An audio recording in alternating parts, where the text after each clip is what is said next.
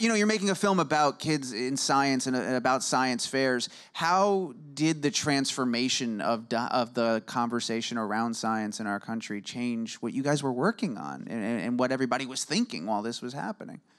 Yeah, I mean, I think when Cristina and I were initially talking about the film, it was just a fun film about science fair kids. You've said that since you got out on the stage. We need fun. We're making a fun film Right. about kids. And now out of nowhere, your fun film about kids, which it is, for the record, it's tackling a topic that, well, okay, now there's other stuff we may or may not have to address. So what happens? Well, I think the backdrop changed, right? So like we were making the same film, but then the backdrop changed. And so these kids' lives are playing against a different background and a different environment.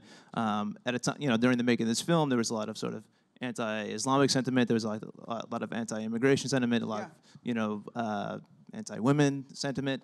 So all these things were sort of happening in the background. And, you know, these themes suddenly just take on a different significance, I think, when you tell these stories. Obviously, the anti-science movement, this is, you know, predates the current administration. This is something that's been happening for years.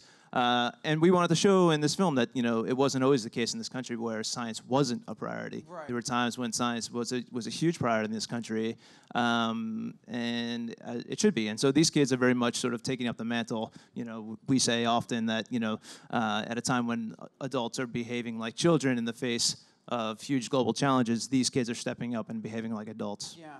Sure. Yeah, and I think it's both a reminder of what our past was like as a country and what our identity should be, and also what our future can be like, because these kids are, you know, are going to be leaders. And I also think immigration is a big theme for us. I'm the daughter of an immigrant, and you know, most of our characters are immigrants or the children of immigrants, and so for us that also the backdrop changed, and the movie became a little bit different because of that.